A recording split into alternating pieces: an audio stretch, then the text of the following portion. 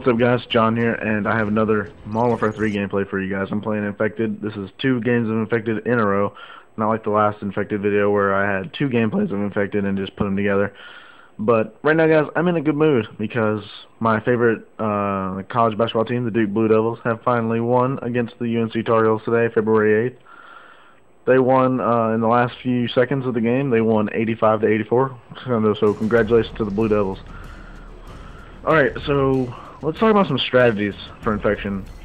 So pretty much Infection, there is no real point to go over like class-specific strategies because in a way you can't really choose your own classes in the game, in this game mode, because it automatically gives you your class for you. So pretty much let's focus on your win-loss ratio and pretty much how to survive in Infected. Granted, I don't survive that long in these games really, but I still play really well and I come out even, not even, but I come out positive in both matches. So the way to pick, you can easily pick up wins in this game. So, because the Infected will always win no matter what, unless you're actually the last person alive at the last second of the game, which I'm pretty sure the remaining survivor will lose anyway. The actual way to win the game, I'm sure of, is to it starts off with 18 versus 0 and then a randomized person gets chosen to be the first infected person. So to actually win at the game, when the timer goes out, is to have less infected than survivors. So that's the way to win it. But in a way, everybody wins the game no matter what. Everyone wins. Everyone becomes infected throughout the game because it's not too common, not that I've seen anyway, to have an infected person, a survived person to survive throughout the entire game. I've rarely seen that happen. I actually almost did it myself, but this was actually in the last video. I actually had one when I was the last person alive, surviving, and then they got me. So to do well in Infected, some people usually get into glitch spots, which I think is not really that fair, but it allows you to get easy kills. I mean, the glitches are there accidentally by the creators of Modern Warfare 3 because they didn't find all the bugs, I'm sure, but that's why they released patches, so when they find the glitch spots, they fix it. But it allows you to get up into higher or more confined areas to where you can gain more kills and survive for much longer in the game using those glitch areas. So, but the thing is, because the infected sometimes have throwing knives, I've actually been in matches where the infected actually didn't have a throwing knife, or maybe it was just me. I just didn't have a throwing knife at all in some games. But when they have throwing knives, they'll get you much easier if you're like on a ledge or something, a glitched ledge, or a ledge in general that you can hop on, and they're not able to hop up. They'll have throwing knife and they'll just throw it at you, and they'll still get you anyway. Which I don't think throwing knives should be a part of it. I'll tell you why. Because throwing knives, you have to throw it. The infected, I believe what they're going for is something like a humans versus zombies sort of feel. I know I talked about humans versus zombies. I'm not going to get into that though, but they wanted to go for humans. It's kind of the feel of that, not like it is humans versus zombies, but I mean like this the same tactic as it. But I feel that they should not have throwing knives and just use regular tack knifing, because that way you have to get up on the player and actually get them. But I see why they incorporated the throwing knife, because it's easier and it doesn't allow the game to drag on continuously for days or hours or whatever. So I don't even think it's possible to have this game going for days. But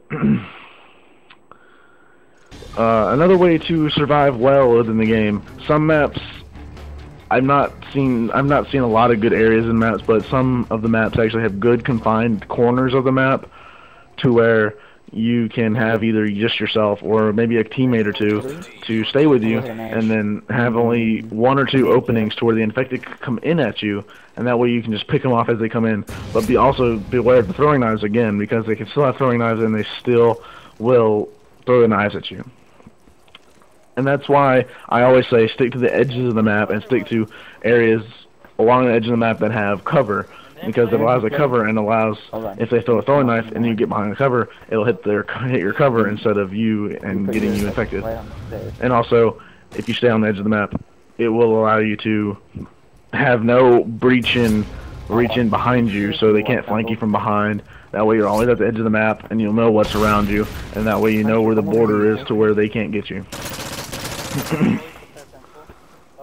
When you choose a spot to defend from, bear in mind that you will have to dodge a lot of throwing knives, like I said. Find a box or a railing that covers most of your body is pretty good strategy. Also, ammo. When in this game you do have an ammo count. There's no infinite ammo, but usually when you kill some infected people, you can it has a perk. It lets you gain perks within the game when you kill the infected. So one of them is scavenger, and it lets you pick up more ammo so you can reload and keep going. But if you're using the shotgun, you'll also need to pick up more ammo because the shotgun carries less ammo, but it fires slower than a machine gun or machine pistol. So if you use a machine pistol, you're gonna waste the ammo faster than you want a shotgun, faster than you want a pistol.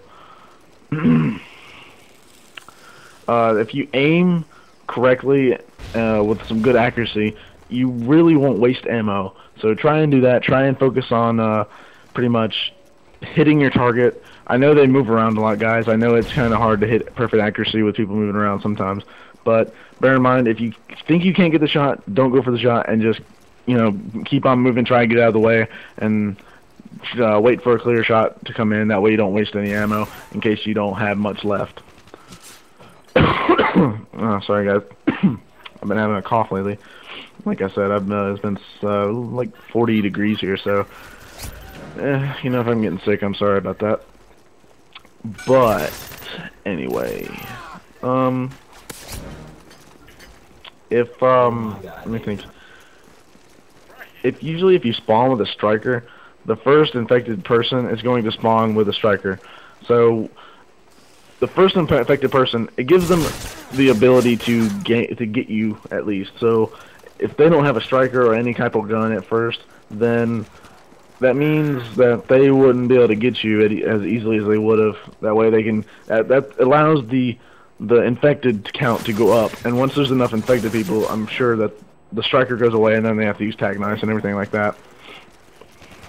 But actually, it switches to tag knife after one kill. That way, you know, the infected has already started, and then, you know, it'll keep building the count. And that way, there's two infected people, and the count just keeps growing exponentially. So, when you're walking around a map during a game of infection, it's a bad idea to walk aimlessly around the map. Do not do that. Do not leave your back exposed, like I said, which is practically open to panic knifing, which is pretty much when a person comes up behind you and just stabs you in the back anyway. So be careful of that. To get the most kills and wins out of infection, you'll need to survive until you're the second last guy. If you end up being the last guy, you'll lose the game and take a loss when they kill you. Surviving long enough to rack up kills while simultaneously saving yourself from a loss requires you to die as the second last survivor. Being the last guy is not a good thing. It is not. Do not be the last survivor. I cannot stress that enough. But, don't worry. Did y'all get him? I'm here to protect you guys. Alright guys, that's the end of this video. I'll see you guys in the next video. Peace.